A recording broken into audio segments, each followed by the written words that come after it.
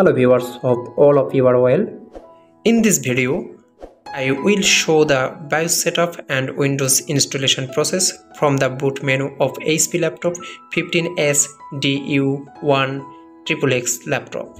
First of all, press the power button and press F10 for BIOS setup. If you show the box, you press right arrow and enter. And press the right arrow button and go to boot options. Press the down arrow on the keyboard to go to UEFI boot orders.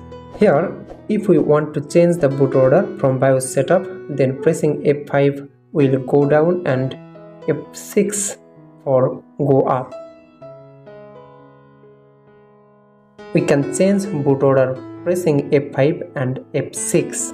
Here, if I want to keep the USB drive as a first boot, I will press F6.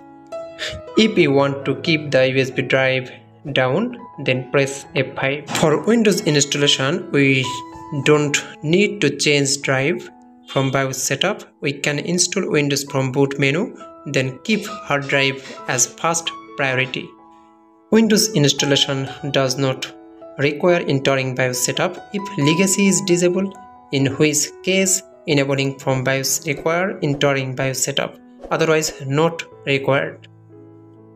If you want to install Windows from DVD, in this case put DVD-ROM first in boot priority and put Windows in second.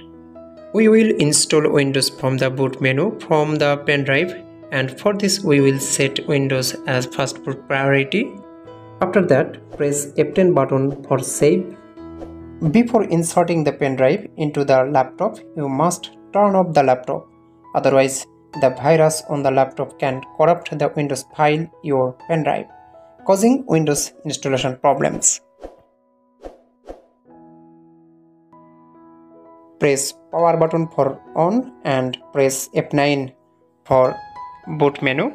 Above you can see it is Windows and below is showing pendrive 16 GB. Here we will select pendrive and enter. Now we will process as we always install Windows.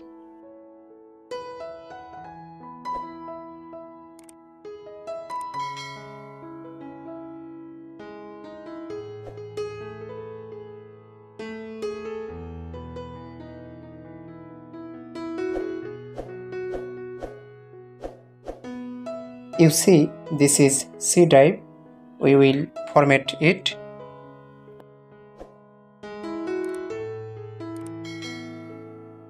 Thank you so much for watching the video and stay tuned with subscribe.